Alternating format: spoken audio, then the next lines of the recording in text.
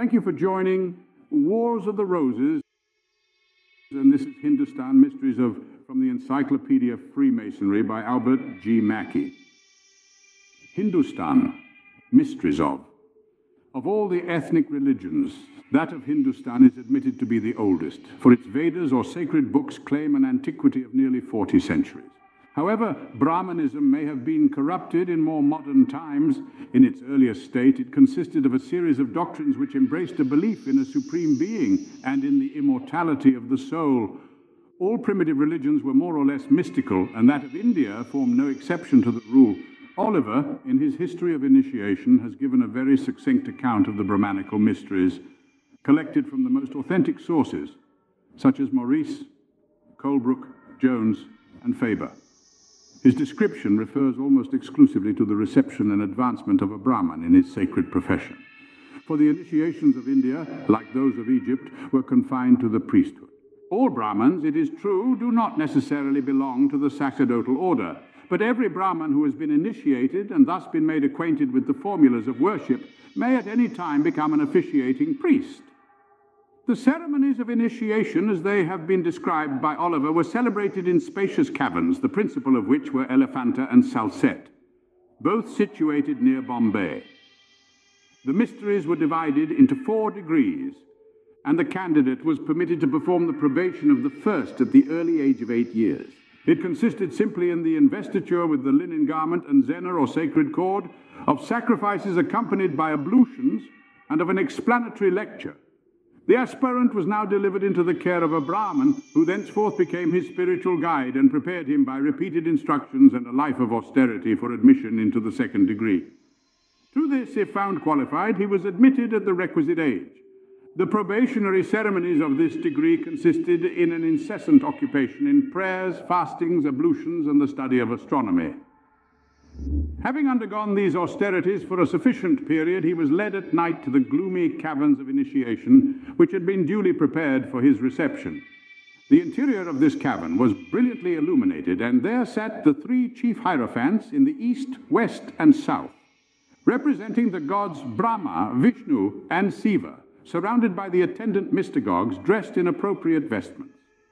After an invocation to the sun, the aspirant was called upon to promise that he would be obedient to his superiors, keep his body pure, and preserve inviolable secrecy on the subject of the mysteries. He was then sprinkled with water. An invocation of the deity was whispered in his ear. He was divested of his shoes and made to circumambulate the cavern 3 times in imitation of the course of the sun, whose rising was personated by the hierophant representing Brahma, stationed in the east, whose meridian height by the representative of Siva in the south, and whose setting by the representative of Vishnu in the west. He was then conducted through 7 ranges of dark and gloomy caverns, during which period the wailing of Mahadeva for the loss of Siva was represented by dismal howlings. The usual paraphernalia of flashes of light, of dismal sounds and horrid phantoms was practiced to intimidate or confuse the aspirant.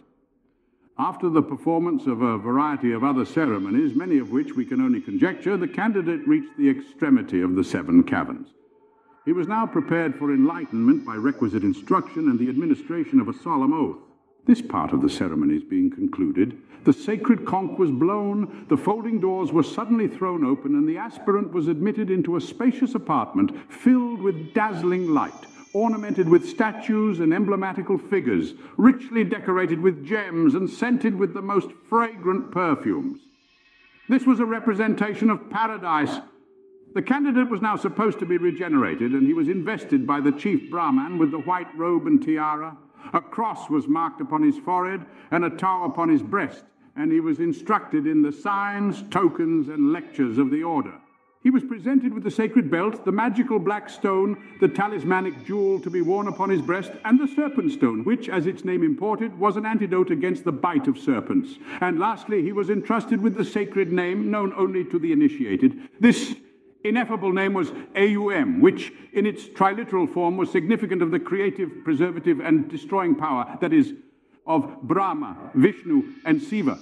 It could not be pronounced, but was to be the subject of incessant silent contemplation. The symbols and the aporita, or secret things of the mysteries, were now explained. Here ended the second degree. The third took place when the candidate had grown old, and his children had all been provided for. This consisted in a total exclusion in the forest, where, as an anchorite, he occupied himself in ablutions, prayers, and sacrifices. In the fourth degree, he underwent still greater austerities, the object of which was to impart to the happy sage who observed them a portion of the divine nature, and to secure him a residence among the immortal gods. The object of the Indian mysteries appears, says Oliver, to have been to teach the unity of God and the necessity of virtue. The happiness of our first parents, the subsequent depravity of the human race, and the universal deluge were described in a manner which showed that their knowledge must have been derived from an authentic source. What was the instruction intended to be conveyed by these mystical initiations will be best learned from the Vedas, in which the true dogma of the ancient Brahmanical faith is fully developed. Thank you for watching, and please don't forget to share, like, subscribe, and comment. And if you can please consider donating towards the Rose's links to PayPal and Patreon are in the description. Thank you so very much.